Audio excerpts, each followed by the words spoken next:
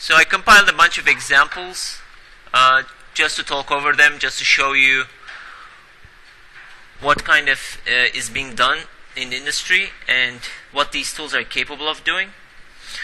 Okay, this is an architect that graduated from Ohio State. His name is Alex Hogref, and he now has an architectural visualization company. And he basically started using SketchUp, Photoshop, and Illustrator, actually really primitive tools, nothing advanced, nothing that you wouldn't know by now after you're done with this class.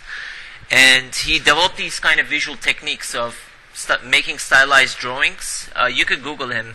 I'll actually Google him for you, Alex Hogref. If you look at images, he does like all these amazing drawings, like plans, axons, renderings, and he just does it by spending a lot of time on stylizing them in Illustrator or Photoshop. So a lot of painting, brushing, texturing, so all kinds of stuff that couldn't be automated as much. So it will need like manual work and some sort of visual development. So basically kind of practice and experience.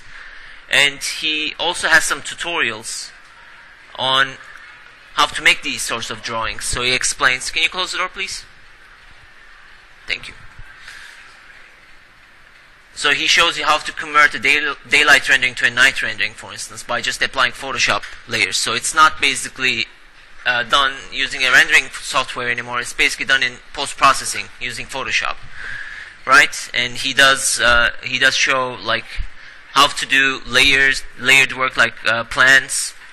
Just giving you as like an example, if you want to look at his work. For this assignment, we'll be doing something similar to these sections.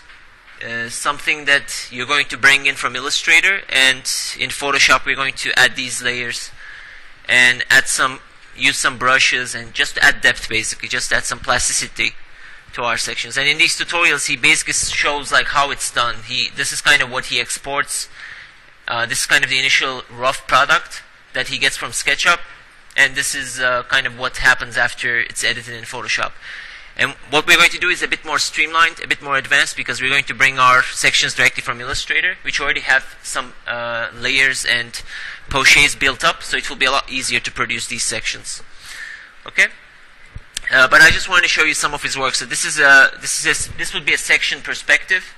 So it's partially cutting through geometry and partially showing the space through the building. So the red areas will be the cut elements, right, that are highlighted with pochés, and whatever you're seeing is in elevation. But in this case, it's a hybrid drawing. It's section and perspective. This is by the same guy. It's a planimetric drawing. This is another section drawing. So the essence of producing these drawings is basically a twofold. You would have an orthographic drawing. It's all lines. And then that will have like precise site information, building information, right? Ground lines, slabs, walls, thicknesses. And then you will bring it into an editing software like Photoshop, and you will add textures to it to show kind of main elements and add like colors to it, trees, people, silhouettes, background. So that will be like a post-processing Photoshop work. You won't be able to generate this directly out of Rhino. So I just wanted to show you some examples of what people are doing using this sort of techniques, basically. So here you're seeing another section, and then there's tons of layering done, right? So there's a background layer with trees, grass, and then the underground, they have added this granite kind of rough granite section to it to just add some plasticity. And the sections, the spaces, are all differentiated with different textures of wood. This is an interior section study. So in this case, again, we are starting with an overall outline. There's actually a video tutorial on YouTube for this. If you want, I can share the link. And then all the rooms are edited with some of these textures, and then these light features are also added in Photoshop, as well as the lighting assemblies and the background, kind of the table, the chair, the shelves over there, the bathroom sink, and all of that, these furniture. So they're all added on top of the line drawing in Photoshop. This will be kind of a simple example of how to use sections and lay them over kind of a background to add more depth. This is another example by Alex, and it's kind of a hybrid drawing. If you look at it, it's partially section, partially plan. It's kind of showing you where the section is cut from the plan, and it's kind of making a nice graphic drawing, right? This is another one. So this is kind of the essence of what we'll be working for the assignment 2, textures. So it's basically taking an orthographic drawing and adding things to it to kind of stylize it further. Maybe you're adding some kind of a wall condition or texture to a space, or something to the background, silhouettes, maybe some shading to it. But I'm showing you other examples so that you can also develop some visual taste for these sorts of drawings, and maybe you want to like study them further in your career. And what I would also recommend you, there's a phenomenon called architectural hoarding.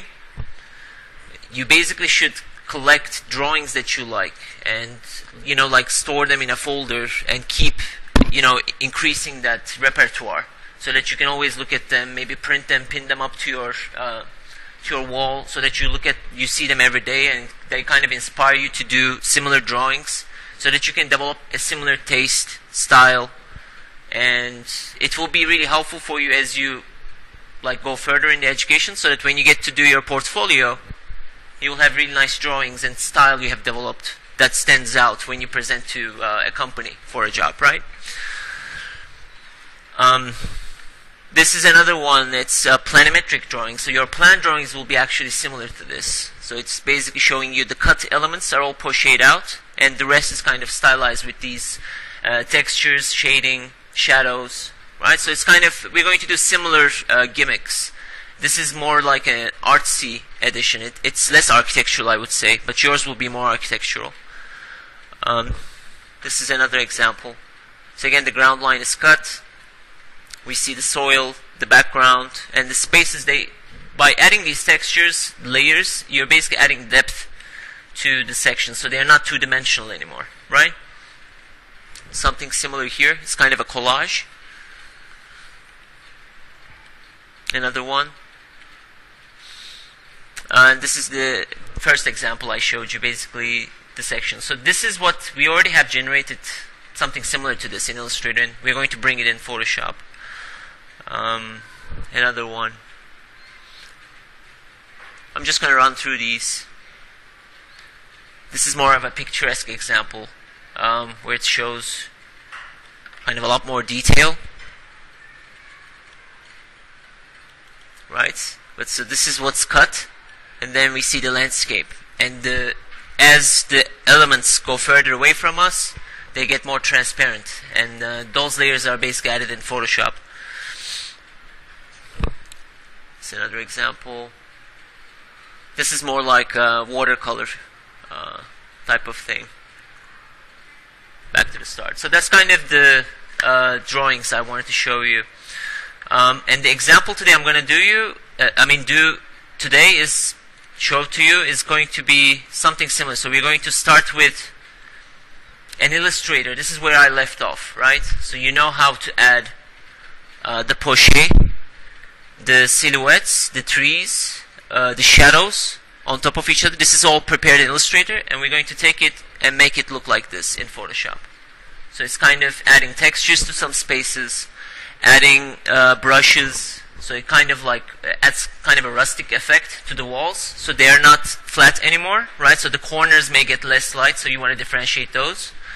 And then we're going to finish like a vignette around the border, so you get kind of a background effect. And we're going to add these different textures to different spaces. Okay? What do you guys think? Alright, so this will be 11 by 23 print. Okay, so the cut will be perfectly around these black edges, so that you won't see any white board anymore, so you will just see the drawing. So you will do 2 of these sections and a plan, basically, and they're going to look similar. Alright, it's really simple. It's going to be really simple. You're going to be, I think, surprised how easy it is to make this drawing. Before, after, before, after. So let me show you first how to bring that type of drawing from Illustrator. So this is what I had in Illustrator. I'm actually missing some of my silhouettes, so let me first bring those guys in. Let me see if I have added some of them here. So maybe we work with this guy. I mean, I can actually do the same example, do a different one. It's really up to you. Let me bring some here. Let me grab this silhouette as well. So the layer organization in Illustrator is really important, because that's what we are going to use in Photoshop as well to further edit our drawings. If you want to make quick copies or variations of these silhouettes, you could also go to Object, Transform, Reflect, and you can do a vertical reflection so that, you flip the thing vertically, so at least like you're kind of adding a variation of the silhouette. So I have like two of the same guys. Maybe this guy is somewhere here again. Right, I'm using the same silhouettes, but you have the library. You can bring in any silhouettes to these drawings. So let's go over some of the stuff. We added these two trees. So I have shadows on a layer. These are the fills I added behind the shadow layer so that they will cover the trees. This tree needs to be below that layer so that it stays behind that wall, right? And what else do we have? We have the pochade, ground, and the walls. And I have these additional textures, which I'm going to replace later on. But this is kind of where I left off last time we were working on this drawing. So I have basically a shadow layer. I have some fills that cover the trees. I have my trees on one layer, and I have my silhouettes on another layer. This tree is on the same layer, so I'm going to take this guy and bring it to layer 13 as well. We can do the renaming here or in Photoshop, doesn't matter. And then I have my lines somewhere. Let me see. These are some of the lines. This is lines in elevation. I'm also seeing the Make 2D layer here, and this is where my pochade is. So pochade is kind of all the way over the top because it covers all the stuff, right? It's what I'm cutting, so it's going to be fully black. There isn't going to be any texture or anything else added on top of it. So this is what I prepared. What I'm going to do is come to File, Export, Save as Type. I'm going to choose Photoshop. So the advantage of using an Adobe product is you can export one file to another program while maintaining layer hierarchy and geometry. So when I export this to Photoshop and open it in Photoshop, you will see that I have all the objects in the same layers, and it will enable me to further edit them, right? So this is not a flat image basically. It's already layered, and I want to maintain those layers, but utilize Photoshop tools. So I'm going to choose Sections, PSD. I'm going to enable Use Artboards. And I'm going to specify a range. I actually forgot to look up the artboards here. So I want to export this guy and this guy. I'm going to go to Document Setup, Edit Artboards. This is artboard number 2 and this is artboard number 3. So what I'm going to do is File, Export, Photoshop, Use Artboards. Range is going to be 2 to 3. So I get 2 files. One artboard is going to be artboard number 2 and one artboard is going to be artboard number 3. And let me go to my media modeling folder, textures, and I want to save them here. So I'm going to do Export, and I get this box that asks me for some settings. I want to do Write Layers, Preserve Text Editability, Maximum Editability, that should be on. Resolution, you want to select something high. So let's say go with 300 point per pixel. I think this is pixel per inch. And sometimes it gives like a memory error. I mean, this is I think the new Illustrator, so it may that problem may have been solved. I'm gonna just say okay. Let's see. So it's basically now converting my Illustrator file to Photoshop. Sure. It was a default setting. I didn't change anything. I just made sure that write to layers was enabled because I want to maintain my layers. I open Photoshop. So I created two files here. Sections 2 is the second artboard. Sections 3 is the third artboard. I'm going to open the third artboard and let's look at what that file looks like. I'm going to hit OK.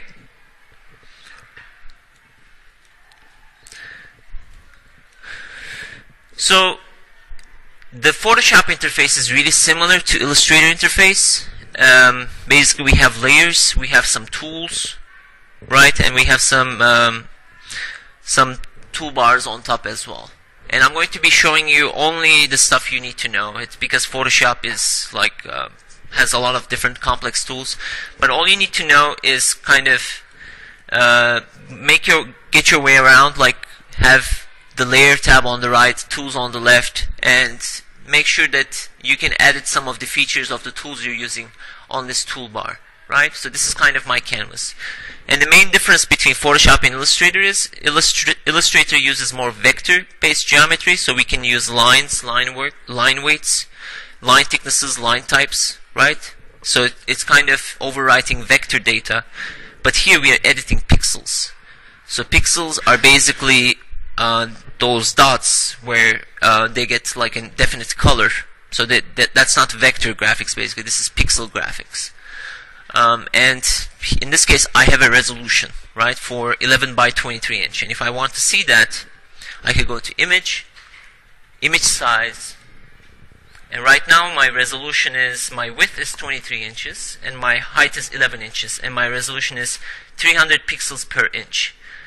And that gives me a dimension of 6900 by 3300 pixels, right? So what does that mean? It means 6900 times 3300 pixels I have, and each pixel has a different color, right?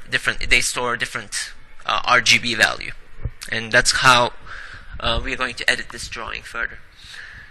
And here I have a few of the layers maintained as well. So we'll be doing some renaming here, so that we can keep things organized, and I'll be also locking the things that I have already edited. So to begin with, I want to see kind of, we don't have any canvas in the background because what the artboard we exported doesn't have any background. So I'm going to first add a background here so that we could see the same drawing we export from Illustrator.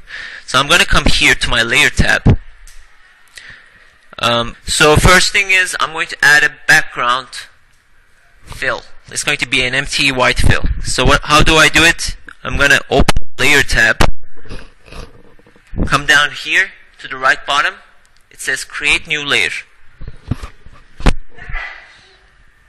Next to the trash can, it's create new layer. I click on that, and by default the new layer is created all the way on top. Okay? I'm going to double click and rename it, call it white background.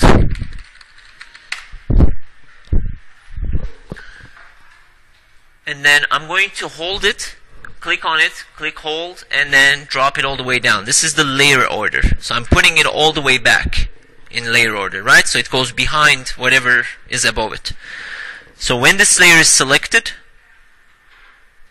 have this layer selected. So now whatever I'm doing on the canvas is going to be added as pixels, stored as pixels on that layer. So I'm going to come down here. I have bucket tool. Paint bucket tool, shortcut is G on the left. Paint bucket tool, and make sure that this is white. This thing is white. If not, double click here, choose white pixel. Choose white color, otherwise you can enter RGB as 255 or 6 Fs for white. Hit OK. Come on to the canvas, next to the trash can. Click here, create new layer.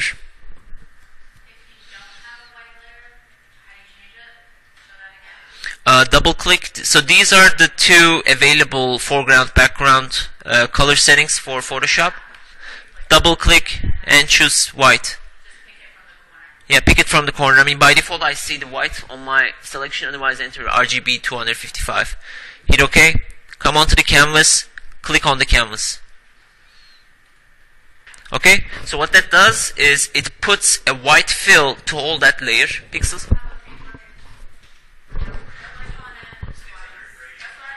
It's on the gradient. It's on the gradient. If you see the gradient, it's the second after the gradient. Okay. Click hold. And then see under the drop down, there's paint bucket tool there. We're going to use gradient as well, so it's basically the same tab. Okay, so this is how I add a fill to a layer. Now, I'm done with the white background. I'm going to choose white background. Come all the way up here and hit lock. So now that layer is locked. I'm not going to touch it, right? So if you see this lock sign, the layer is locked. The left, the eye signal is basically visibility. If I click on it, it will turn it on and off so I can see what's stored in that layer. Okay, there's just a white fill on that layer. Now let's go through some of these other layers that I have and see what kind of information is stored on them. So layer 13 basically has the trees, right?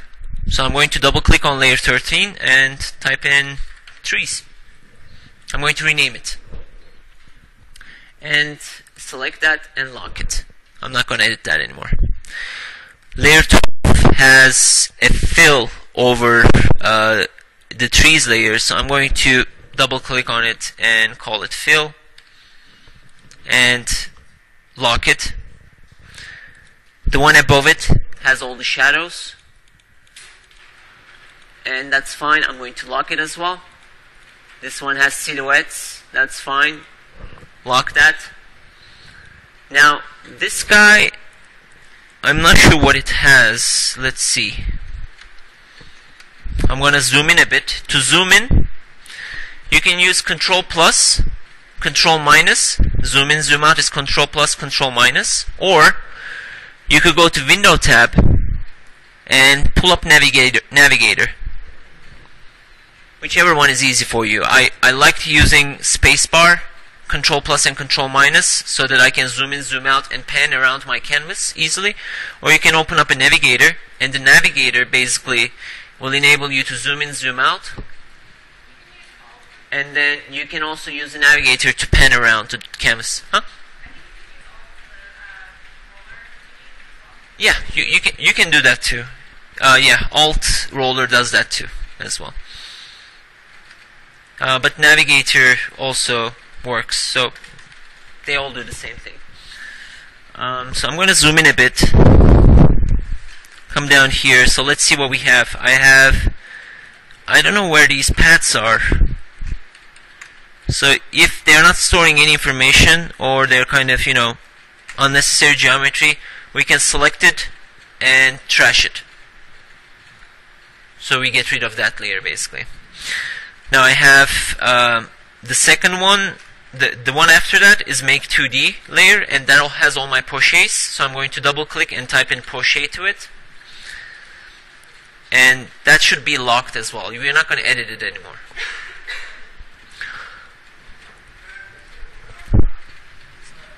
Say it again. I can't understand. Okay. Then the next layer is these lines. Let's see. I'm going to zoom in.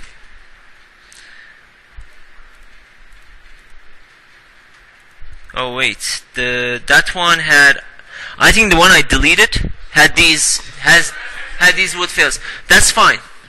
That's fine. We don't need them anymore. That's fine. That's fine. We're going to replace it with a texture. Okay. This guy has lines, so I'm going to call it elevation lines, and I'm going to lock that. This one has section lines. I'm not sure if you guys can see it, but it's basically, if you hide poché, these are the cut lines, right? So this guy is elevation lines, this guy is cut lines. And I'm going to lock that as well. And then I have backlines, and then I have a hatch here. So the hatch we can also delete. Right? We're not going to need those parallel lines. We're going to replace it with some texture. So this is kind of what I have. And those are the layers I have. Textures. So I want you to go to image, mode. So this is where we edit the style of our drawing, like the what kind of information we are storing on the Photoshop file. Right now we are preparing a CMYK color template, so we can actually use color, but I'm going to limit that to grayscale because these images are going to be grayscale. So I'm going to choose the mode to be grayscale, and Photoshop is going to ask me to merge the layers. I'm going to say don't merge so that we maintain our layers, and it says discard color information. I'm going to say OK to that because there's no color anyway. Okay, so now I have a grayscale template. Now if you go to T-Square, under resources, I added a new folder called textures, and I want you to download some of these textures that you want to use for your section. Right, it could be anything. So I'm going to open some of them and show you what they look like. Sorry, they all have generic names, but basically you may want to go through them. Like this is a concrete. I'm going to save that guy and call it concrete texture. I'm going to use that. I have something cracked like this. Maybe this will be for the plan. I have some wood. This is, let's call it a wall surface. Just give them names. Brick wood floor. This may be okay. I had like a better one. This guy. I wish you could see the previews, but I also use this one. The stones.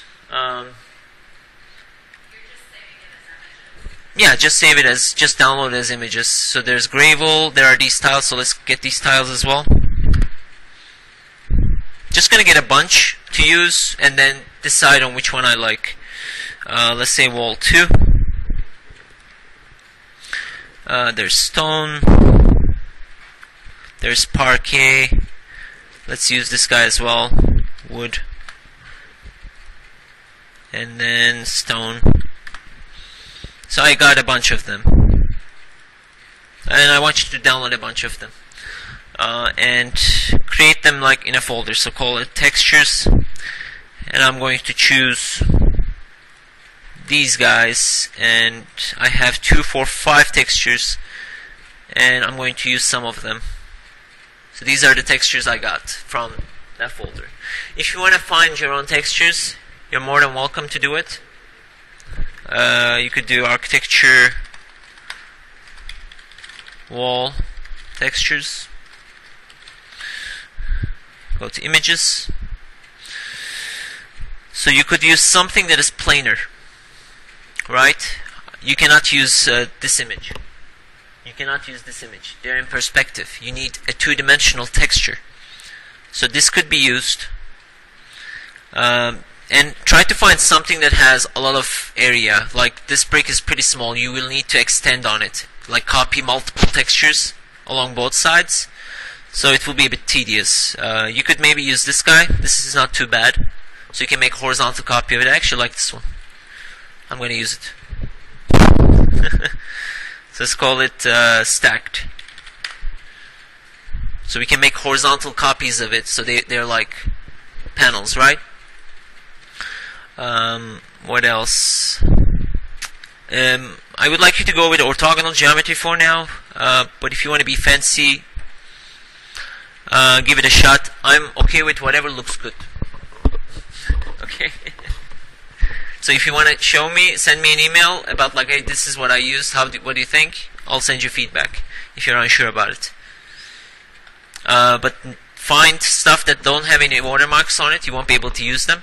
Like this one is unusable unless I crop a portion of it. Okay, or if you want to look for something specific like wall textures, stone, you can look up all stone, you can look up wood. Right, like this is not bad actually, this is pretty good. So it's basically, we are multiplying, right? We were just using horizontal lines that we added with hatches in Rhino and Illustrator. Now we're adding some textures to it using images. Right, so get your images. So since we set our file to be grayscale, whatever I bring in here to another layer, it's going to be in grayscale. So I don't have to do image conversion anymore. So all I have to do is create a new layer. Let's double click. Let's create a new layer. And then this layer I'm going to rename, let's call stacked wall. That's going to be one of my first textures. I'm going to move my Photoshop here. And then my folder is here. I'm going to grab this PNG or JPEG, whatever image format you have. Click and drag it to the canvas. And that will be placed under that layer. And Photoshop hasn't placed it yet, so just hit enter and you'll be able to see the pixels of it. Right? Sure. So I create a new layer for my first wall. I call it stack texture. And then I got this texture file in my folder, clicked and dragged to my canvas. So it automatically converts it to grayscale because my canvas is grayscale. So every pixel only stores grayscale information. And then it has the transform ability right now, but I'm not going to do that yet, so I just hit enter for placement. And now I have an object on my canvas that I could use. Huh? No, I just clicked and dragged it. I just dropped it into the canvas.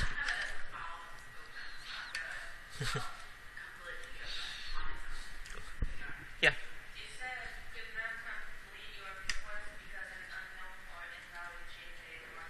This texture in the space.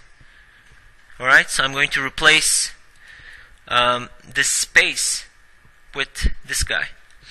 So first, what I want to do is find like a nice scale for this to be placed at. So I'm going to hit Control T for transformation, or you could go to Edit, Transform, Free Transform is there. Right? So what Free Transform does is you can hold Shift and you can do scaling. So you can stretch the image.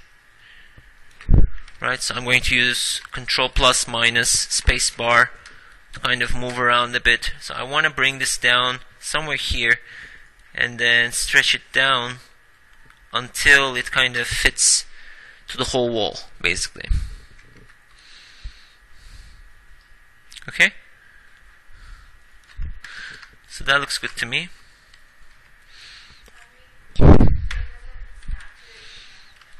Huh? Yours doesn't snap? No, the transformation. Control T opens up transformation. If you don't hold Shift, that will be dynamic stretching. You don't want to do that. You want to hold Shift and then do the stretching, right? So if you hold Shift and go to the corner, you'll be able to edit both X and Y. It's okay. It's okay. It's because pixel snapping is a bit tough to compute. Then I pressed enter. I exited the transform. Now the next thing I'm going to do is similar to how we copied stuff in Illustrator. I'm going to hold Alt key and then make a copy of this texture horizontally. So still in the same stack layer. I'm going to hold Alt key on my keyboard. You see how my cursor changes? It goes to the double copy cursor, and then I'm going to click and drag and then make a copy of this panel on the side of it.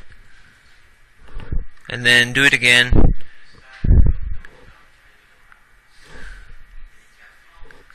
Say what? Yeah. Oh, you want to do two of them stacked?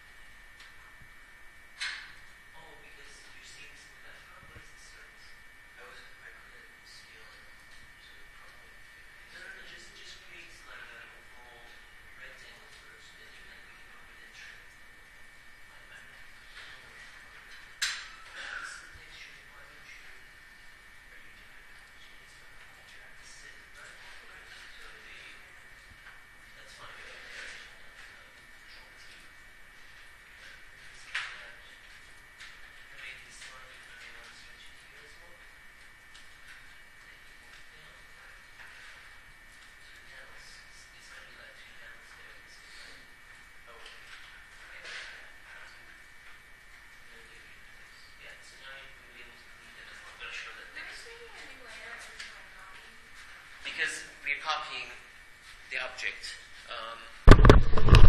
We're not copying pixels in the layer, but we'll be able to join and edit them together. I'll show that in a second. So I'm copying the layer. So let's say I got something like a condition like this. I can do a bunch of things. I'm going to first choose these three copies that I made. I'm going to hit Control E. Control E merges them into one single layer.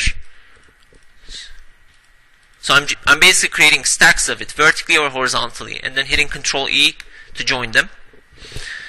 And then the next thing I'm going to do is find, because we are reading these joints, maybe we want to move it in such a way, or stretch it in such a way. So let's do dynamic stretching this time, so that it fits perfectly to that space.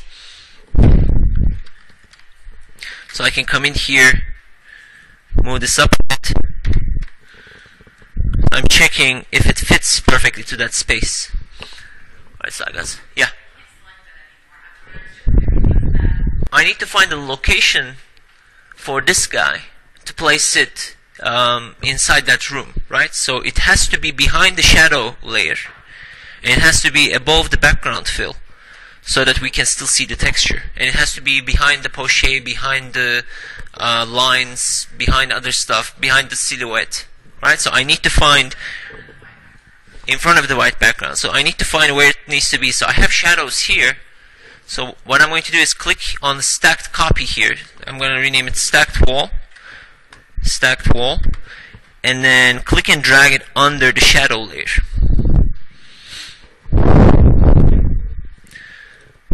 So I have poche, elevation lines, cut lines, back lines.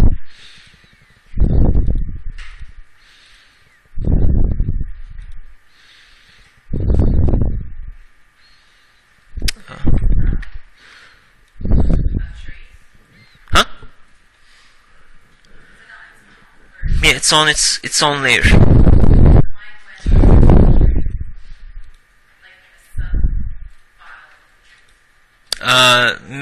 Make it under, make it individual here, like this. So if I drag it into a folder, it will go inside that folder.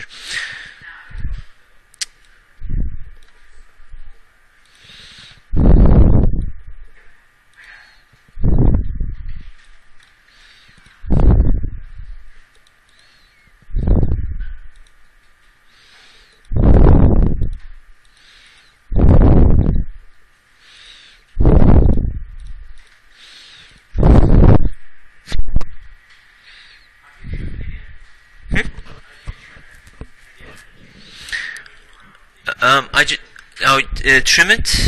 I just did Control T and then adjusted the edges. But if you I'm going to do another example where I'm going to actually trim the pixels, and we will look into how to do that as well. So, does everybody recognize a problem here? So let me show you. When I hide the shadow layer, in the shadows, these pixels have some transparency. There's some fill here as well, and I need to get rid of those somehow. Okay, so I got some fields basically. When we save that shadow image, the shadow image comes with the actual shadows and the shaded elements, right? So I need to get rid of the shaded elements so that I can expose the textures as they are. So I can just isolate the shadows inside that layer. So what I'm going to do is go to this shadow layer, okay? And here's a way to select only the shadows. I'm going to go to select, color range. Now I'm going to click on the shadow here, hold shift and click a bunch more times, click here to another shaded area, and fuzziness is okay. When I hit OK, let me see what's going on.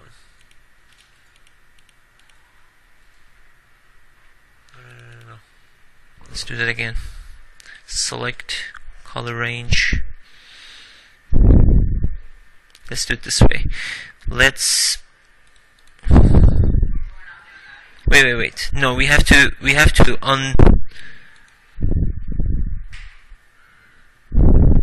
So right click to the eye and do show hide all other layers and just turn on the shadow layer.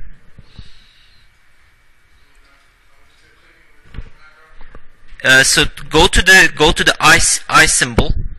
Go to the eye symbol next to the shadow layer. Right click and then do show hide all other layers. So it will basically isolate that layer for you, right?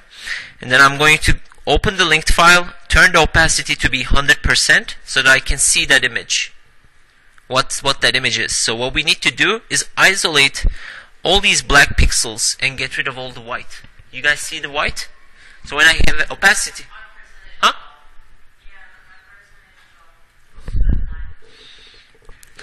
All the gray inside this linked file. So I'm going to go to select, color range. I'm going to click here. Click a bunch more times to other gray areas just to have the color range be able to select it.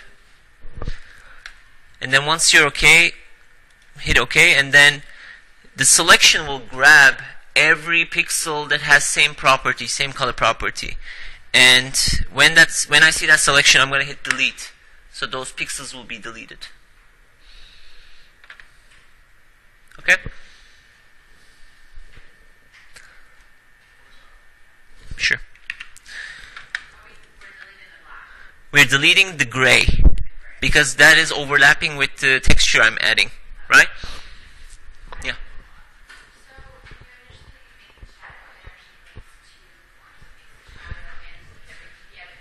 When I rendered my file, it renders it with the shadows as well as the elements inside the model, right? So the gray that I'm seeing is the geometry, the wall. We're deleting the gray because it will be a fill. I don't want to see that fill. I only want to get the shadows. So go to select, color range, hold shift and click a bunch of times to these gray areas because that's the pixel, that's the color I want to select. And then fuzziness, let's drop the fuzziness to 0. Drop the fuzziness to 0. Hit OK. And then hit delete. Fuzziness, I think, extends the range of selection. So when I deleted it before, it also deleted some of the color value of the black. And I didn't want to do that. I want to just get rid of all the gray fields so I see the black as clear as possible, right? I just want to get the shadow isolated. Okay? I'll do that one more time. All of this.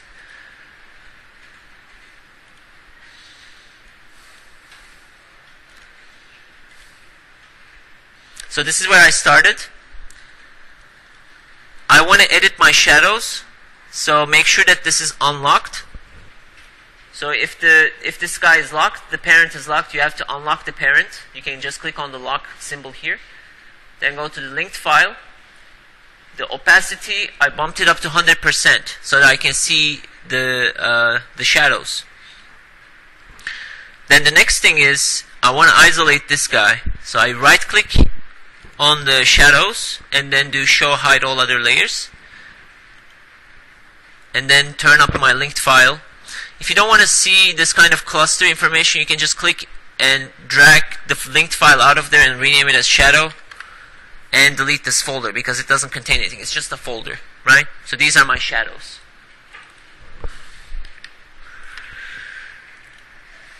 And then when I'm inside the shadow layer, everything else is hidden. I go to select, color range, and hold shift and click on the gray areas. And drop fuzziness to 0 and hit OK. Color range will select all the gray areas inside this layer and then I hit delete. So I get rid of those pixels in that layer basically. Then I'm going to bring in every other layer. So I right click again to the eye symbol and then do show hide all other layers so they are brought back. So you can see now the texture I just added, it doesn't have any transparency on top of it, right? So I'm seeing it as is.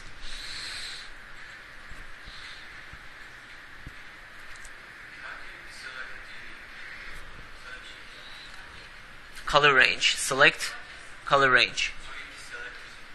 How do you deselect it? Just go here, click on any of these selections and click anywhere else. It will deselect it. Now I want to add the transparency back to the shadow layer, so select the shadows and come down to opacity, enter 30. Okay? So now what I have is some shadows cast onto my texture.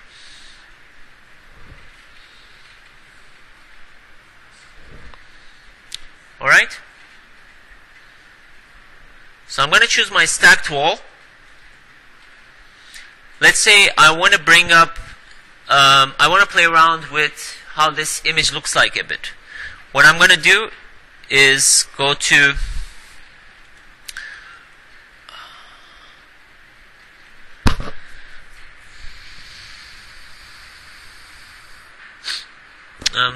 thinking what it was called.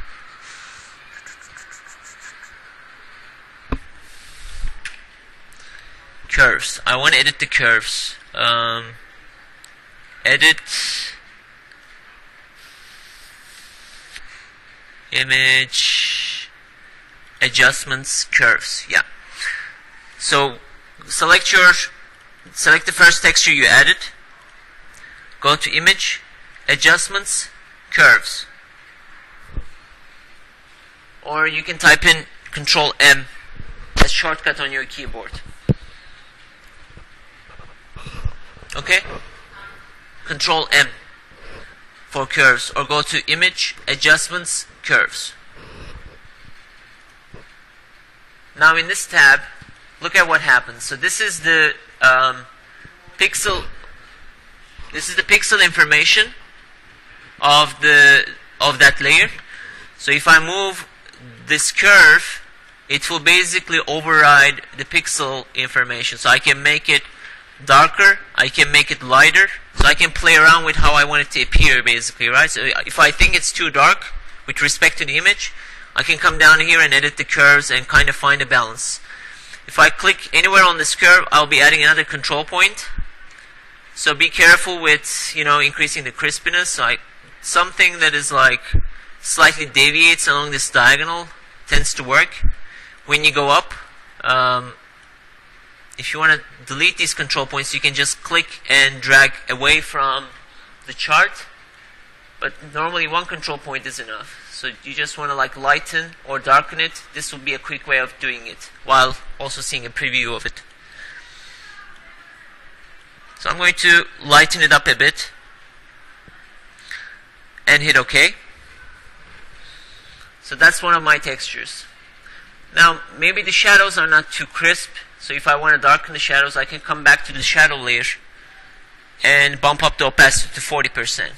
Right? So I can have this back and forth playing with the textures I'm adding and with the shadows I'm placing.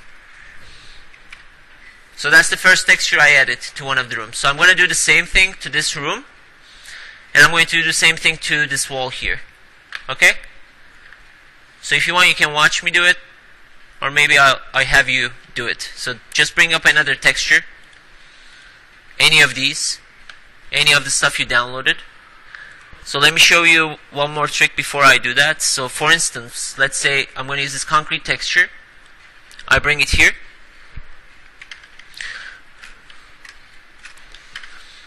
If I don't want to distort the image, but I want it to perfectly fit horizontally and vertically, so let's say this is the size. So one panel is like 6 feet, right? That's the size of my silhouette.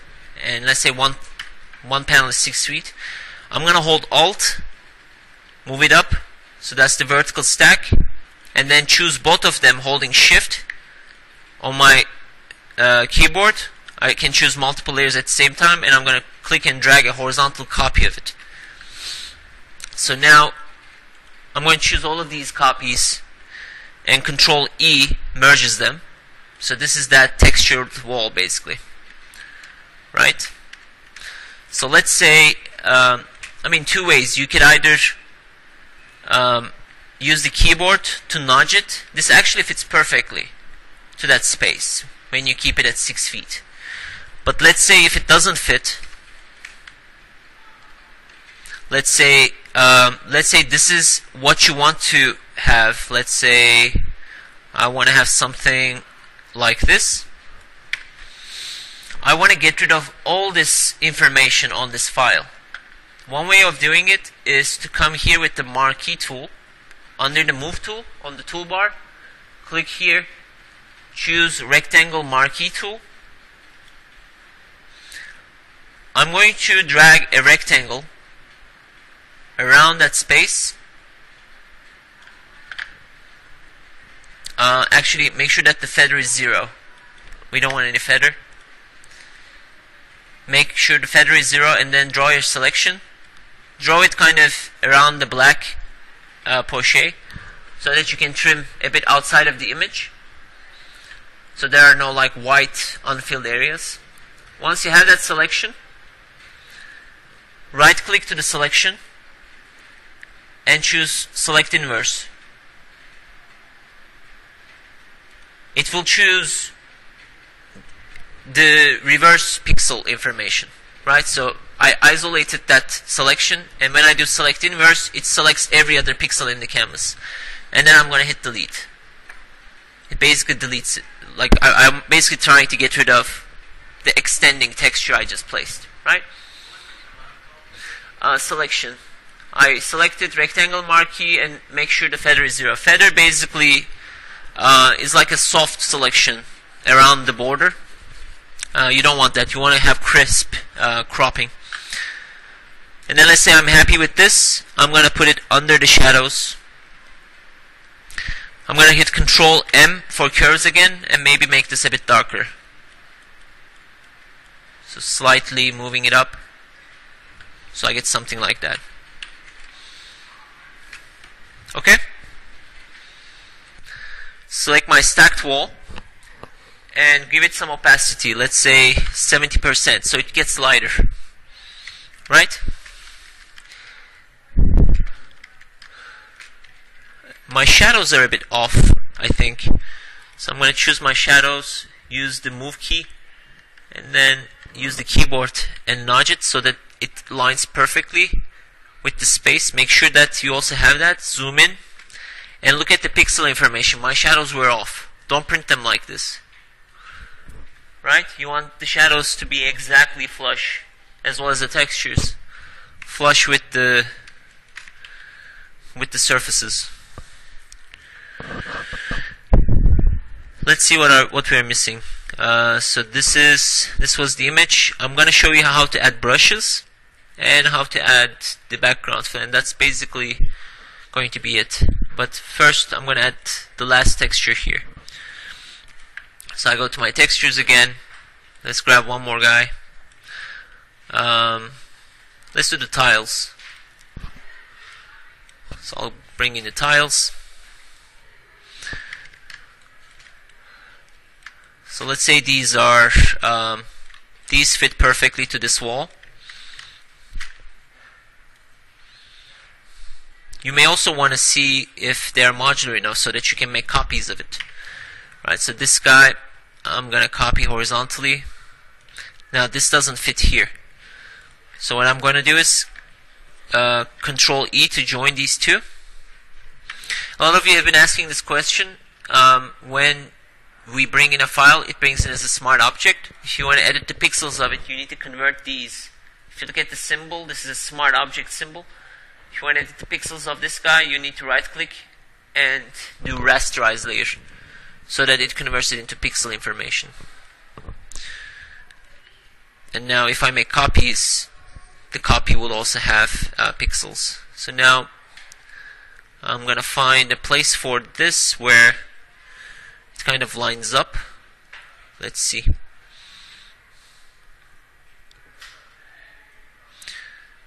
Would it fit? This is as close as it gets, I guess. So let's keep it at here.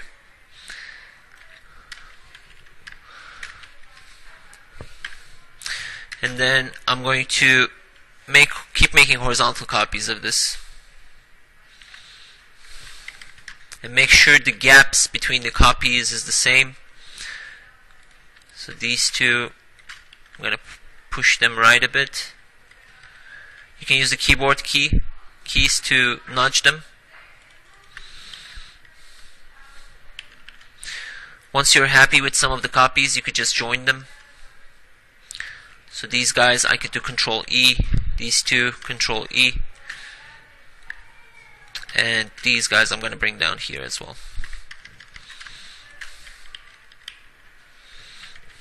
Right? So this wall configuration is going to go from here all the way to the end of the stair. So I need to move it out a bit more. So I'm going to use the keyboard and move it all the way up to there.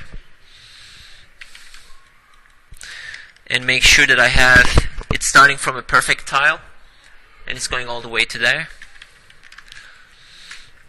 Here's another way you can select the pixels.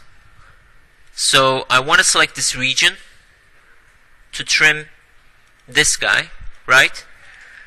So I need to find where that fill is. So I have some elevation lines layer here, so maybe I can use that. So let's see. If I choose, let me try doing this. If I choose the magic wand and click here, it grabs me that area. That's not what I want. What about the poche? Doesn't work as well. I guess we have to select it directly. Huh?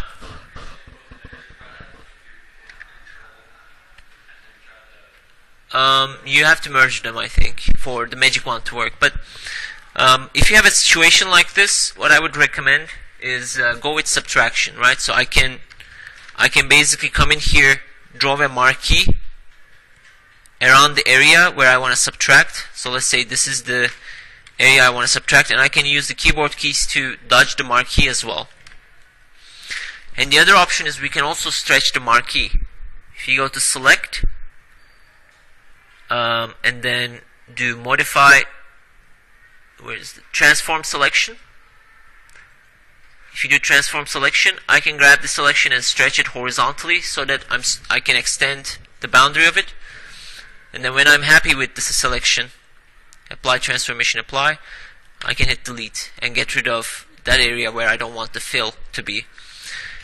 And I'm going to do the same to the other side. So I'm going to come in here and delete that part as well. So I kind of added that final texture to that wall. And I'm going to hit Control M and make it a bit darker. And we can also bring up the lines a bit.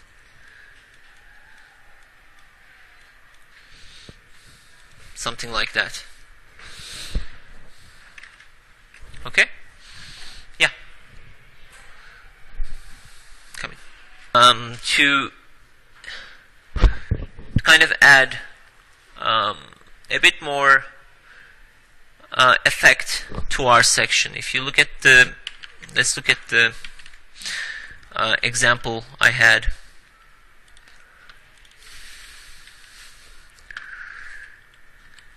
So basically, when I add a texture here, it becomes a flat element, right? So what we want to do is add these shadows on spaces where we think is going to receive less light, so that they kind of add more plasticity to our sections. To do that, I'm going to create a new layer, and I'm going to call it the brush. And when that layer is selected, I'm going to come in with the brush tool. Shortcut is B. I select the brush. Then I'm going to go to the brush settings here. I'm going to select a soft brush, something that has this gradient mark, right? This would work, or the third one would work, basically. And drop the size to, let's say, 100 pixels. So let's do 250. 250 seems to be better.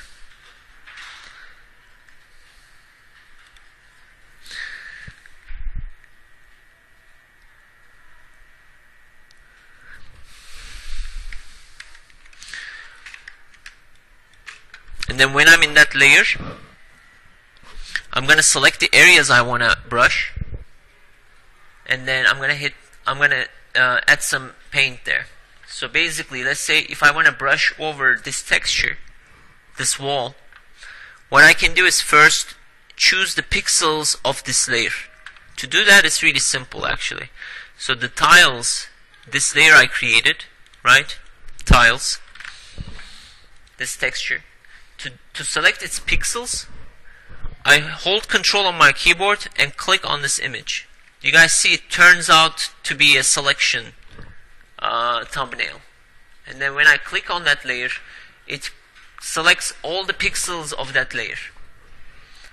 Right? It brings it as a selection. The reason why I'm doing it this way is because I don't want to select anything else. I just want to select those pixels. Right? And then after doing that, when I have that selection done, I can switch to my brush layer. Brush layer.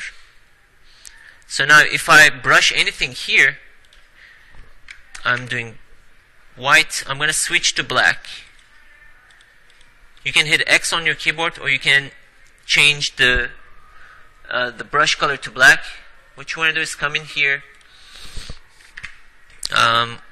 It's actually really small. Let's bump up our brush size. Let's make it 400. So I'm going to come down here and add these brushes, like brush strokes, to the areas where the texture meets with geometry, like stairs, wall corners, right? So it's kind of going to add some plasticity to the wall around that edge. Think of it as like either being dirty or like getting less light, right?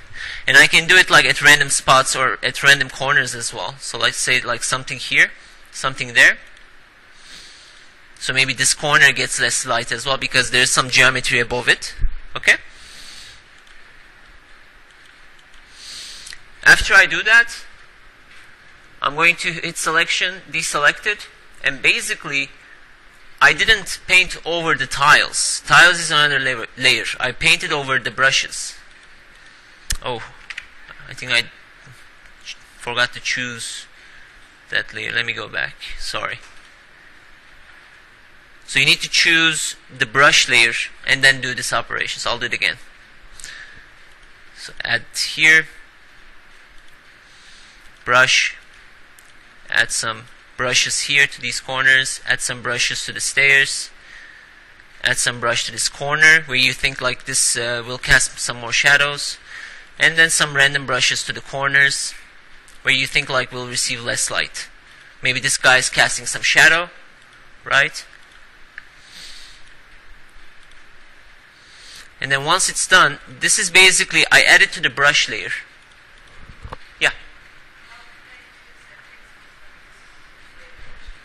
Choose the pixels, you hold Control on your keyboard, and select the thumbnail of the layer. So if I want to choose the pixels of the tiles, I hold Control on my keyboard and click on the thumbnail of the layer, and it will grab all the pixels automatically. So after I add the brush, what I'm going to do is go to the brush layer and decrease the opacity. So I'm going to make it, let's say, 60%, 70%. Let's try some. Let's do 50%. So it's going to basically add some more depth to the image. If you want to see the effect, you can do before and after. So this is before, this is after. Before, after, before, after, right? So it's going to, I'm basically adding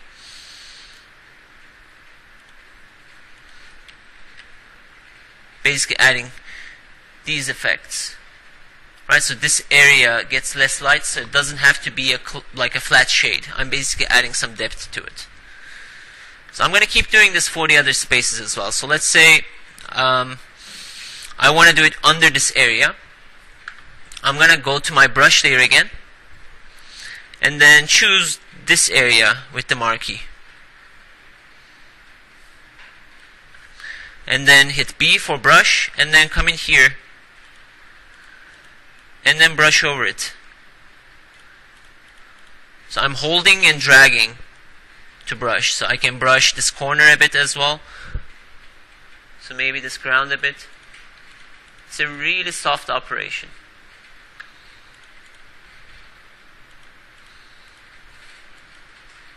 It's a bit like graffiti.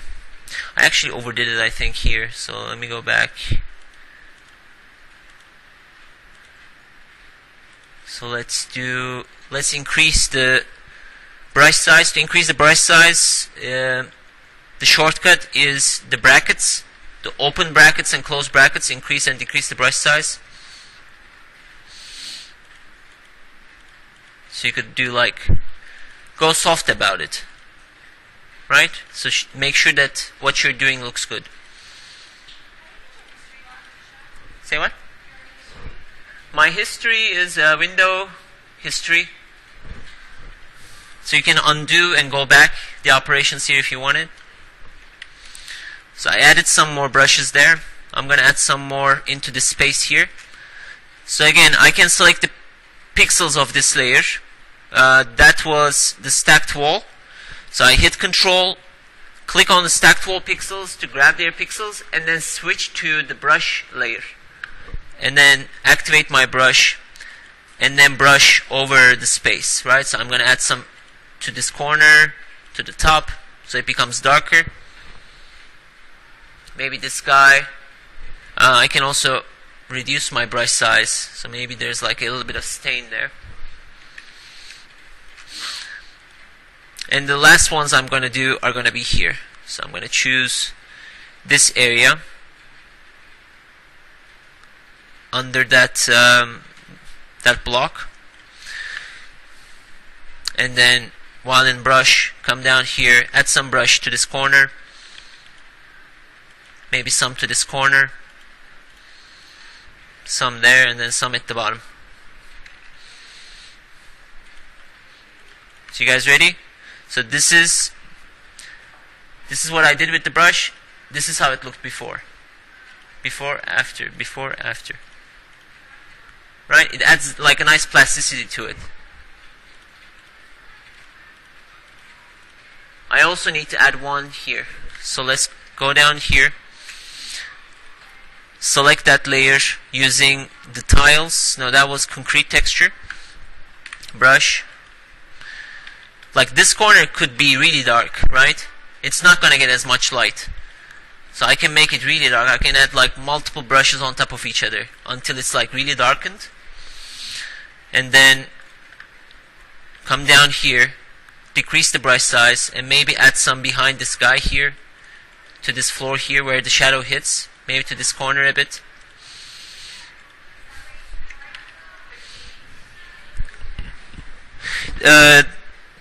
These close and open brackets, they're brackets? Yeah, on the keyboard. It's under the backspace on my keyboard. So that like reduces the diameter and like increases the diameter. Yeah. Right. So those are the brushes. Layers selected as well. I don't think if I record all of that, so let me do it again. So I'm choosing the gradient layer. It's located under the paint bucket. Under the gradient option, I'm choosing the second one, black to transparent, and then I have linear gradient option selected. So I'm going to show you a bunch of gradient options. The first one would be where we take the horizon as black and then it goes to white or transparent. So I'm going to click somewhere here when I'm on the gradient layer. And then I'm going to draw a line, and I'm going to end the line somewhere here. So what it's going to do is it's going to add a gradient. It's going to add a gradient that has black as a starting point, and then it's going to go to transparency, right? And this one is too dark for me, so what I can do is I can reduce its opacity, so I can come down here and find like a nice balance. And since it's all the way behind my drawing, I can find the kind of setting that fits right for this. The other thing I can also do is, like, the trees are pretty much, they look like foggy, so we may want to darken the trees. So I can come down here, select the trees. The trees are here. I'm going to merge them with Control E, rename it as trees. I'm going to choose, let me see, can I choose these?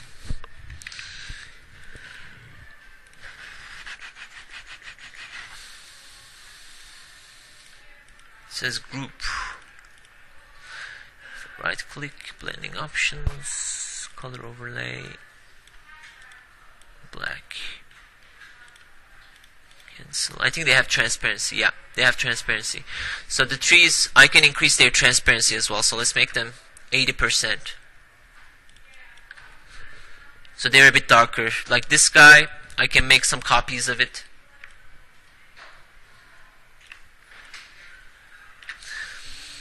And then you guys know what I need to do. I need to get rid of the trunks, right? So I need to add a fill there above this.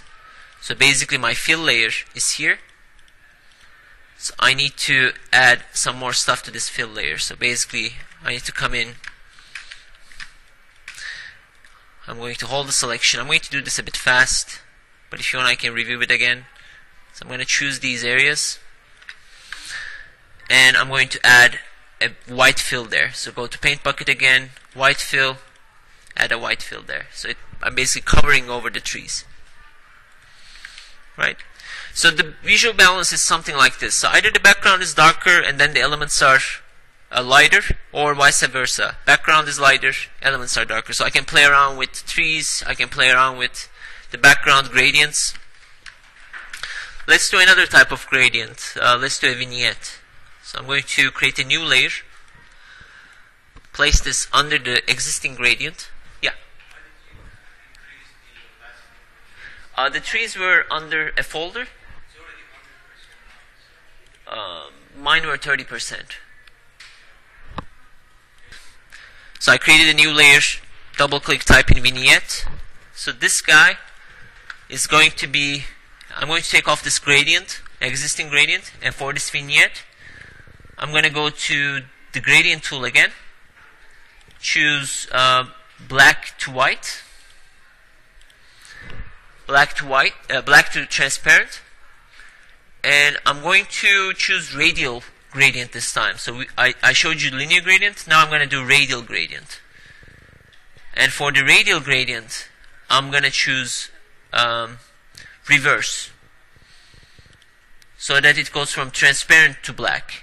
So when I click from the middle to the edge, it starts with a transparent fill and then adds the vignette to the edges of my canvas. So if I click to the middle and click like a diagonal corner, it will add something like this, right? So it's like a radial gradient. And I can also, for the other one I use 60%, I could lower this as well, so like to 60%. Let's do 80.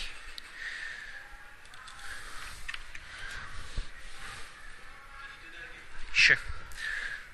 So the second gradient I was doing is the vignette. So I create a new layer, called it vignette. Went to my gradient tool again. I'm doing a black to transparent gradient, but I chose reverse, so that when you choose reverse, it flips the order of this input. So to add a gradient, I'm drawing a line. The first point of the line is the left side of this gradient. It will be black. It will specify where I want to add the black. And the second point will specify where I want it to be transparent. If I click reverse, it will be reverse. So the first point is going to be transparent. The second point is going to be black, right? So the vignette is basically a black halo around the canvas to add some depth. And to do that, I'm choosing the radial gradient option, which is the second next to the gradient tool. And then I'm clicking somewhere in the middle of my canvas, and then clicking like a corner around the corner, point around the corner, and then I add my radial vignette.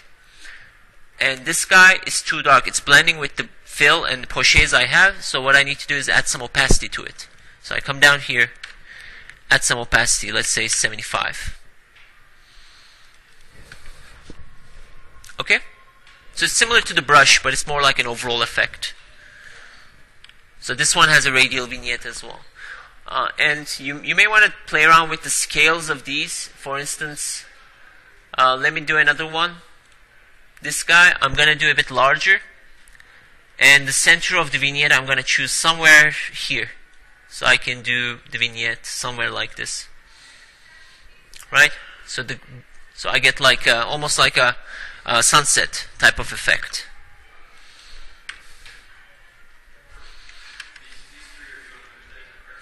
Yeah. Huh? At one, yeah.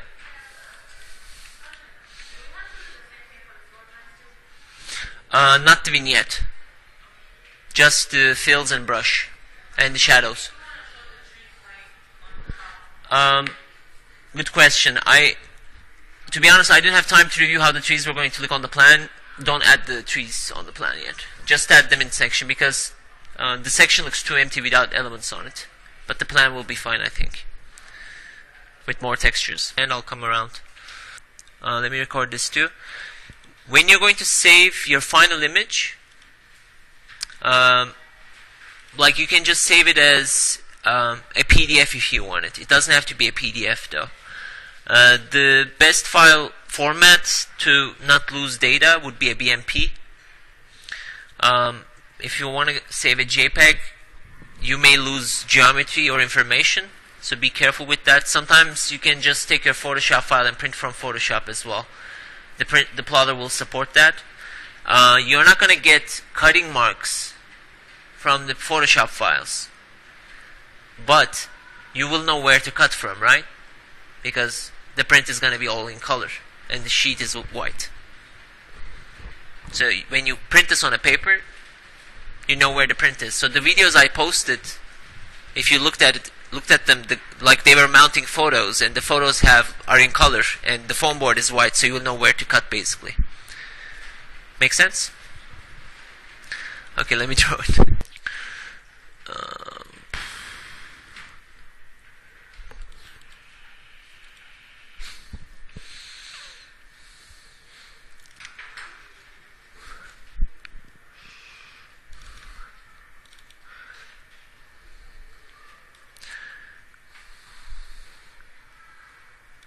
Assignment 2.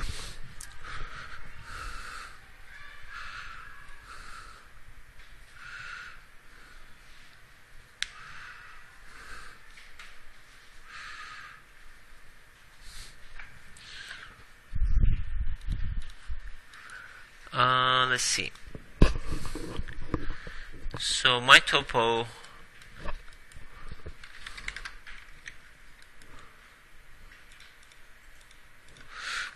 is here.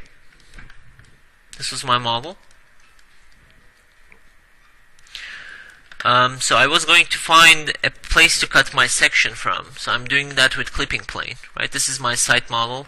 So I'm going to go down a bit. So I could do like a section or a plan from here. So these will be pochade.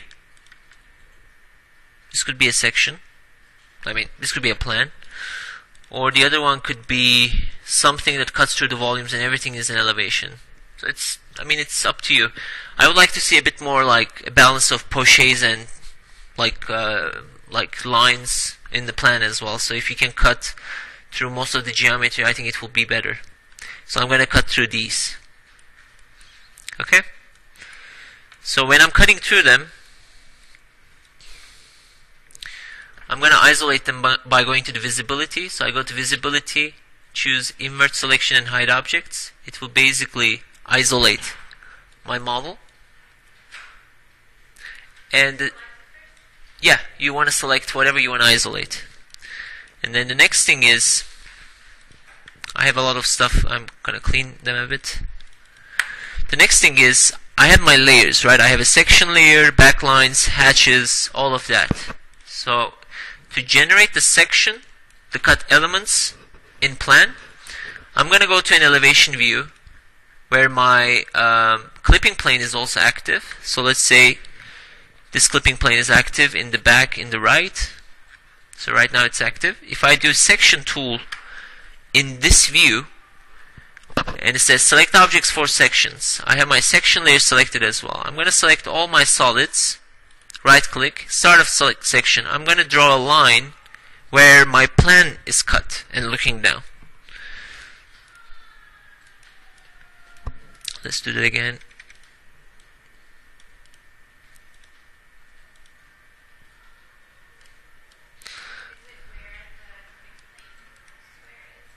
Huh? So basically, it's not showing, but let me show you. I got these section lines of. I'll do it again. So I go to the elevation. I found the level I want to cut my section, the plan from, right? I want to cut it from this plan. I can see my clipping plane in the model in an elevation view, like back elevation. It doesn't matter, I can do it in the back or the right. I type in section, command to cut the section along the plan. Choose the objects, which are all the solid forms. Right click, start of section. I'm going to trace the clipping plane in elevation view. So I draw a line. Once I draw that line, I right click to confirm, and I basically have my section lines cut.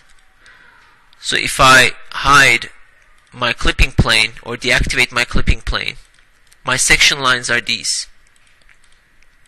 Okay? I think my clipping plane lines are too thick. I probably changed them under display settings. Let me go back and fix that quickly. I don't think you did this as well. So this is, let's make it 1. So you guys see my section lines for my plan? Those are my section lines for the plan. Then I go to the top view. I'm going to delete these dimensions. I have a lot of curves, that's fine. So let's switch to rendered view. So these geometries are the cut elements. I can right click to the section layer, do select objects, and move them out. I'm going to move them, let's say, 30 inches away this way. So these are the cut elements. Then I can look at the plan from the top view and do it make 2D and choose everything else. Now I want to do maintain source layers, show tangent edges, and current C plane is on. I hit OK. Now I got the make 2D lines in the exact spot I generated them from. So I can move this guy 30 inches, and I'm going to put them to another layer. Call it backlines, right? So now I have a drawing of my plan that has the cut elements as well as the elements in elevation, right? Because I did the section first, I cut the section. When the clipping plane was active, I cut a section on an elevation view and put those lines in the section layer. Then I went back to my model in the top view and did make 2D to get the elevation lines. And then I overlapped both of them. So I get a template for my plan drawing, basically. This is my plan. This line doesn't exist. Now here is the other thing. Max has been asking this question, which is really important. Whatever is above our head needs to be hidden lines, right? So I need to have, like, I need to somehow get them as well. So in this view, what I can do is choose my clipping plane and deactivate it. And then, let me see. Perspective, deactivated. Okay, my boxes are here. And then what I'm going to do, oh boy, I have a lot of stuff overlapping here. Let me hide these guys. Okay, this should be fine. Yeah.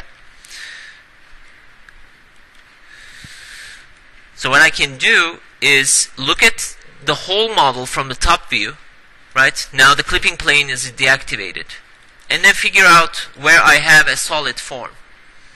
Where is going to be a dotted line basically. So I could enable my project and trace over those two volumes. So I could create a new layer, call it dotted lines. And this one, let's make it red.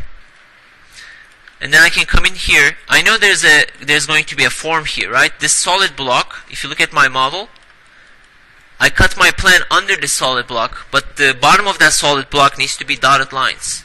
So what I can do is come down here, draw a rectangle over that solid block.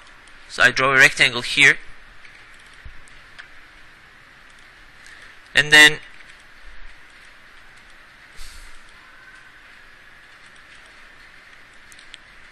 where did it go? It's right at the bottom. That's fine. I drew a solid block above that, and the other one I'm going to trace over this guy. And those are the only two overhanging objects I have in my design. And once I do that, I have this geometry and I have this geometry. And I'm going to move them to the exact space. So my displacement, I'm using a displacement, I entered 30 inches. So I made the section lines, move them 30 inches off my model. I make 2D, move them 30 inches off my model. So the same displacement helps me overlap those lines basically. Right? And then I'm drafting the top view and I'm displacing them 30 inches as well. So they get exactly in the right space where they are supposed to be. So this guy and this guy are going to be dotted when I bring them in Illustrator. All the magenta lines will be hatched and all the cyan lines will be light. Right? That's basically it. Now let's do it. Let's bring them in. So I first need to clean these up. Back lines, let me hide them. I'm going to trim the poche lines. This will be joined. These guys will be joined. And that's basically it. This is my template. So I select this guy, File, Export Selected, call it Adobe Illustrator, Plan. 1 to 1.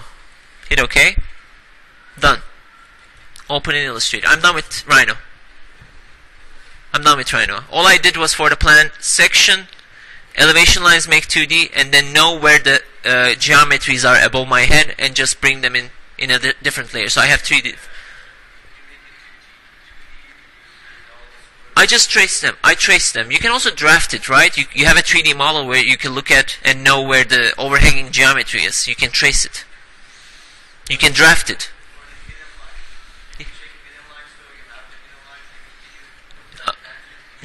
No. I did it manually.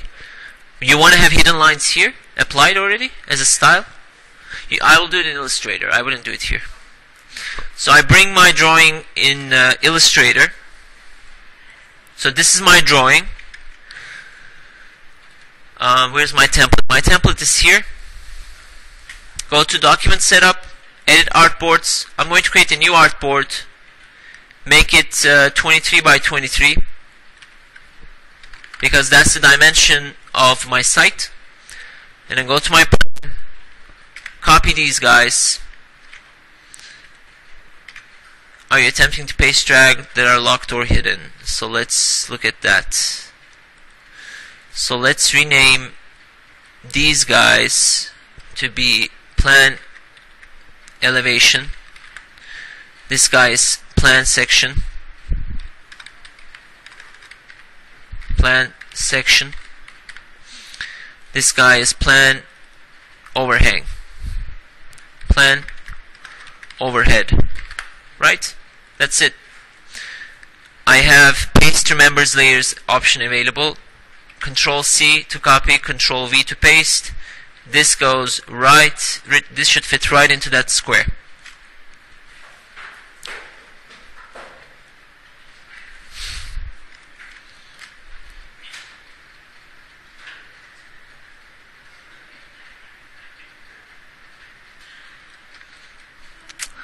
I think I'm like a little bit off for some reason. Let me measure this. This guy is 23. This guy is 23. Let me check my artboard dimension. 23, 23. Oh no, this is height is 23. Yeah. Okay. So this guy is right there. Alright? Now, my lines are there. My layers are there. Basically, half of my job is done. All I need to do is undo, like hide the overhead and elevation lines. These are going to be pochade, the section ones, right? So I choose those lines. I go to the shape builder tool and live paint bucket, and then I want to add. I double click to the fill, choose black, and then for the line weight, I'm going to check none. So stroke, none. And then come down here and make these black poche. Done. Now, plan elevation. Choose these guys. Go to stroke. Make them black. Let's see how one punto looks like. That looks okay to me. Okay, that looks fine. Now, overhead. Choose the overhead. Stroke needs to be black. And I need to add a dashed line. I could grab them here. Where are my dashed lines? They are right here. So I hold my eyedropper tool, grab the 2-2 gap. Boom. Those are dashed. If I want, I can make them thicker, 1.5. And let's space them out a bit. Let's do 2x4. I think it was already a style there. So they're a bit better to see, right? So this is overhanging geometry. This is overhanging geometry, and these are cut. And the rest is in elevation. And guess what? I'm done in Illustrator. Now Photoshop, right? Oh, I actually need to do a shadow. Let me do the shadow. Let's do the shadows. So I show my model.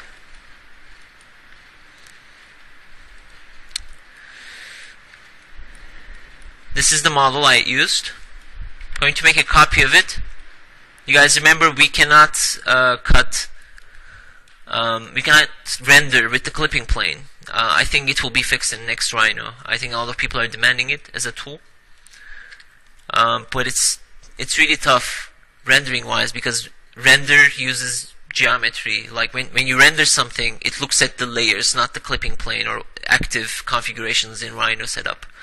So that's why computationally it's a bit tedious. So what I'm going to do instead is come down here, draw a line where I drew my plan from, type in split. I chose my model, choose the line to split. I'll do it again. Choose the model, choose the line to split. Now I'm splitting the geometry at the location where I cut my plan from, and then I come in here, choose everything above that line and delete it so that the geometries are erased. This guy is, let me see what's going on there.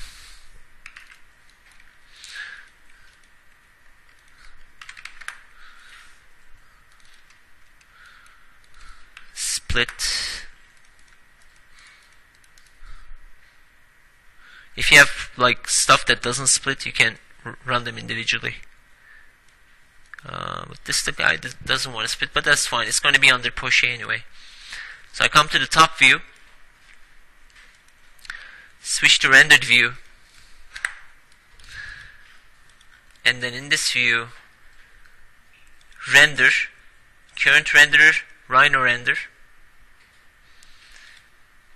and then render properties, resolution, bump it up. It's 6000 by 4500. Since this is going to be a square drawing, let's make it square.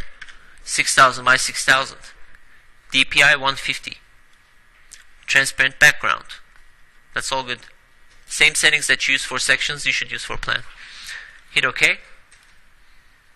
And then render. See what we get.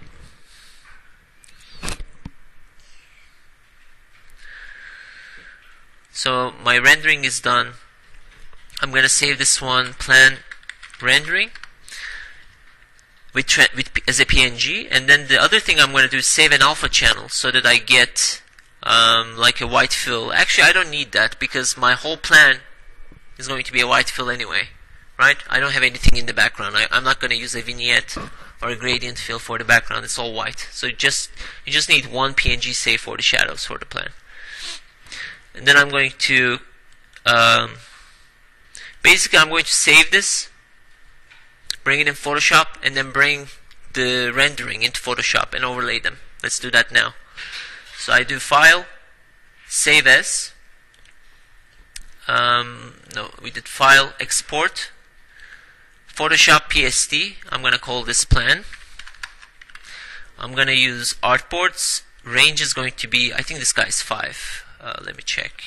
This guy is 5. File, Export, Photoshop PSD, Plan, use artboards, range is 5.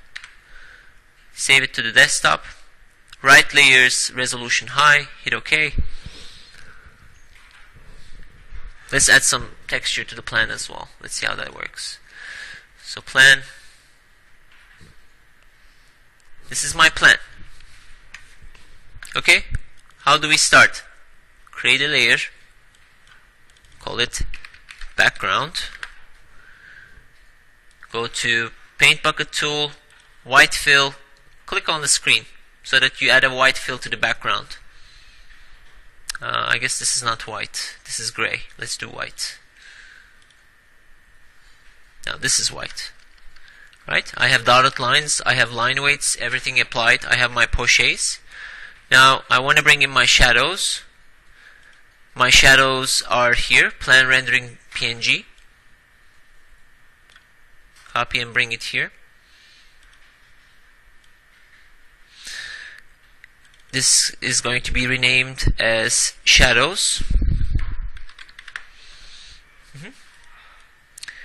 And what I want to do is scale it up to make it fit to the underlying drawing. Make sure that they line up. Right, so it's going to be something like this. Right? Maybe a little bit more this way. I think this is good enough. Now, how was I going about it? I'm going to right click, rasterize this layer, right click to the shadows, show hide all other layers. Now what am I going to do? Color range, delete all the gray, right? So that I only have the black shadows isolated. So I go to select, color range, same steps as I did in the section. Hold shift, select on the gray, select only the gray, hit OK. All the grays have been selected. Delete. I deleted those pixels. Now background is white. Where did my poche go? Poche is here. And these are my shadows. So if I give now transparency to my shadow, 50%, I can play around with that, right? So I have cut elements, I have shadows, I have lines. Any questions so far?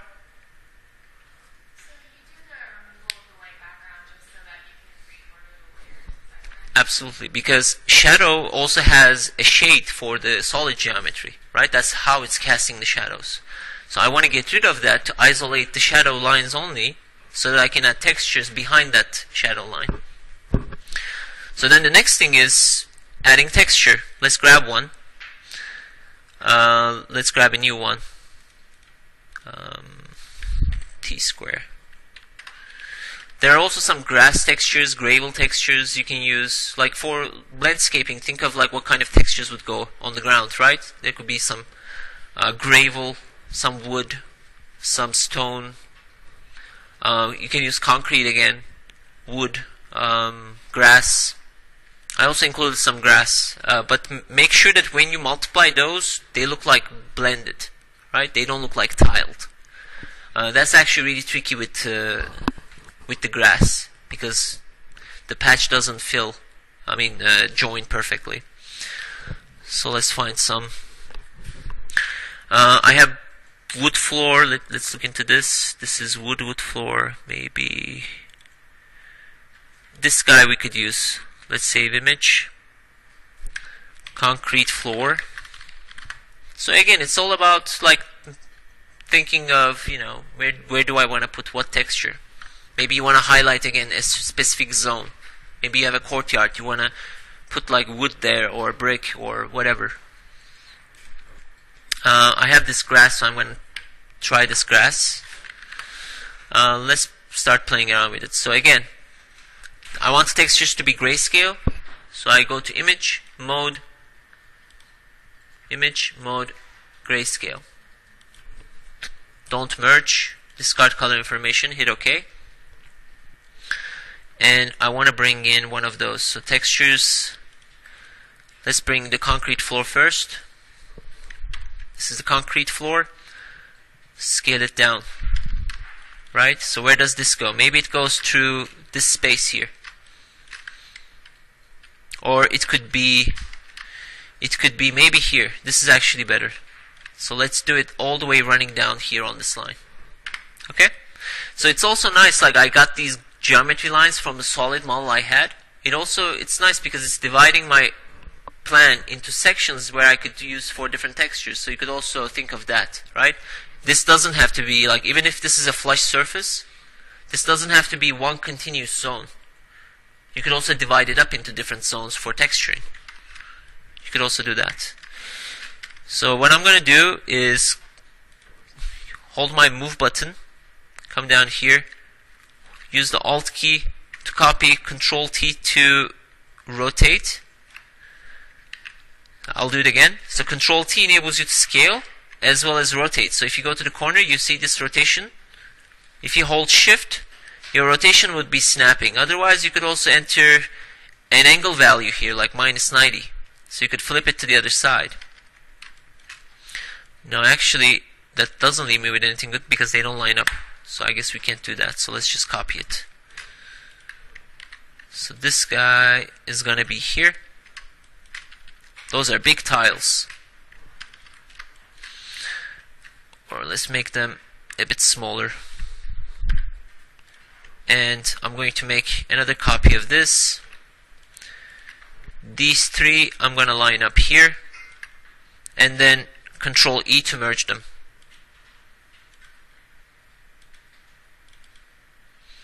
Control E to merge them, and then I can make a copy this way, another copy, and then merge these 3 as well, so that my next copies are larger patches, right? So I can keep doing this.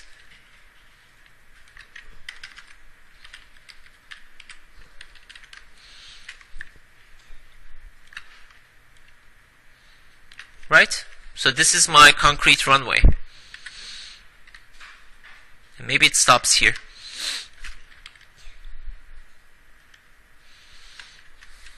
It stops right there. Then I can make it some opacity as well. So let's make it lighter. I'm going to grab a portion of it, and maybe we can reuse it here. somewhere here. Let's think, maybe here.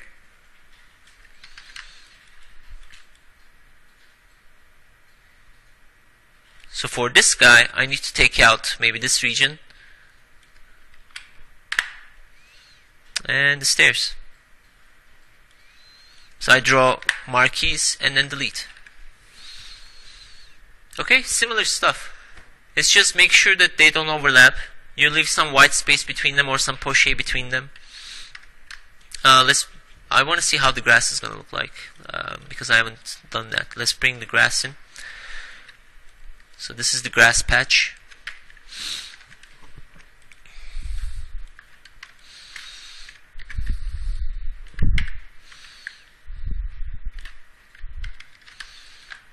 It actually blends pretty well. Huh? Yeah. Everything grayscale. It won't look as good, trust me. There's already too much complexity with these assignments, like because you're building skills, I also don't want to bring in another ingredient like a color, which is really tricky to manage. Then it's gonna look like elementary school collages. Trust me, there's a fine line between those two. There's like a flashy green there and flashy red there, and it's just blows. The grass texture blends pretty well, so we could use it. So these two, I can make a larger patch, and maybe this area is a soft space. It doesn't have to be hardwood like a floor. This could be maybe grass, right? This is all about texturing, so you can just be playful about it. So maybe I use like grass somewhere here.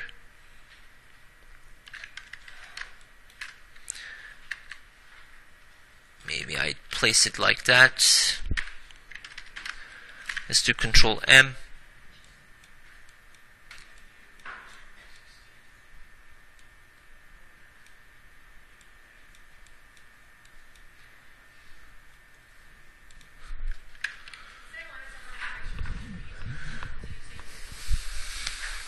Three is fine. 3 is on average is fine. And then the plan is going to look like a collage work mostly because of the textures, the placement, the geometries you're using. I just want to make like a nice abstract drawing. That's what I want to see. This is the essence of this assignment, right? So you learn about these tools as well as make something that graphically looks nice. I mean, that's the goal of media modeling. So you learn about media as well as modeling. Okay? I mean, the texture is a bit too large for this. I guess I will have to increase the size.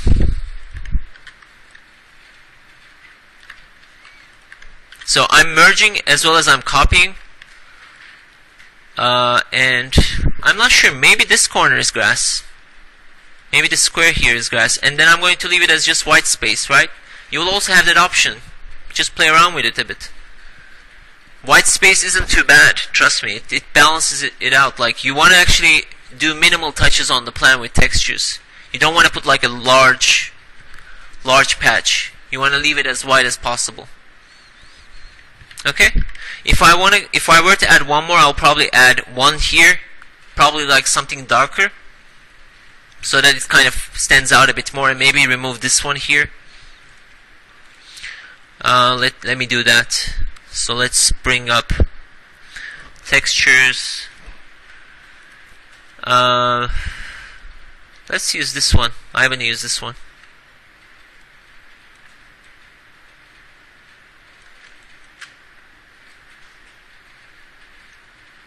So maybe this guy fits right in there.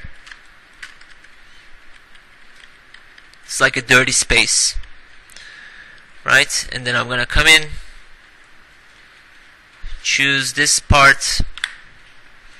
To delete it, I need to rasterize this and then delete. And that space is behind my view, right? So maybe I can make it a bit more transparent, like 70%. And then I'm gonna hit, I need to put these behind my shadows. So this goes behind the shadows, so the shadows are cast over that space texture I added. And make sure your lines are above that texture as well, right? So the dotted lines are above that geometry, so we need to see them. And then the next thing is stylizing, the brush. You could use the brush as much as you want. So create a new layer, call it brush. And how did we do it? We did brush. So the brushes could be pretty large actually for this. So let's go this one, that's fine. So I want to add brushes to this space, right? How do I do it? I want to grab this texture first. So that texture is this guy. Control, click on the selection menu to grab the pixels. And then switch to the brush layer. I'm adding white brush. So switch to black. Again, I'm not going to click directly onto the selection. I'm going to click slightly over, like outside of the selection, so that I get like whatever is blended in, right? So I add a little bit of it here. So it kind of accents the shadows as well. Maybe a little bit here. Right? So I'm adding depth basically to the plan. Now I know that's actually underground. A lot better, right? So it's like below my view. Maybe a little bit there. And this is all good, actually. Right? So this is before, this is after. Before, after. You see, it adds a nice depth. And then I can do the same thing to these volumes. So I can come in. To do these, it's going to be a bit trickier. So what I could do is technically, like you could also do it this way. You could just add these brushes and then filter them out. Or do like a custom selection. So let's say I go to the rectangle marquee. I want to select this area. That's where I want to add the brush. And then I hold shift and then add this area as well. Right? And then switch to brush, come in here, and then add some nice soft touches there. Okay? So then I don't go beyond that region. But I also don't want to add a brush on this edge, because then I'll get that sharp line where the marquee is, right? So if I add one there, you guys see that? I add a sharp marquee edge there. I don't want to do that. So that corner, like this corner is going to get less light, so it makes sense to actually add brushes there to the corner. So I have the shadows to help me, as well as the shadow, the brushes. So I could add a bit more over this concrete, maybe along this edge. I actually like it when, you know, you add it kind of at a location where it meets geometry. So I'm clicking away outside of the marquee, but it's fading it in, right? And I can make this ridiculously large to achieve that goal. Okay?